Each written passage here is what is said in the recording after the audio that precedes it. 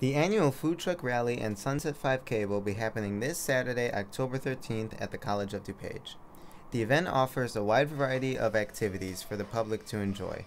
We caught up with the event director, Amy Chambers, during a preparation of the event to tell us more. This event is actually the largest event on campus, and we're expecting about 3,000 people total. There's a 5K, which is at Sunset, and that's a run walk. We also have a lot of activities for kids, so we'll have a touch-a-truck, and we'll have a lot of games and prizes, some pumpkin painting, and then of course the food trucks. We have 17 food trucks this year, all serving various cuisines, so definitely something for everybody.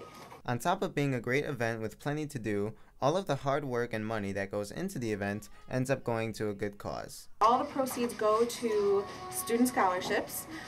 When someone registers for the race, those fees get put into a fund of their choice. While the event is open to the public, for those who want to avoid waiting in line, there is a new option available this year.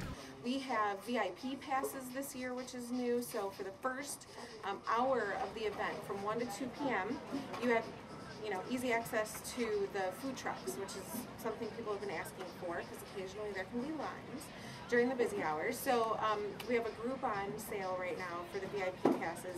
For more information, visit the College of DuPage website.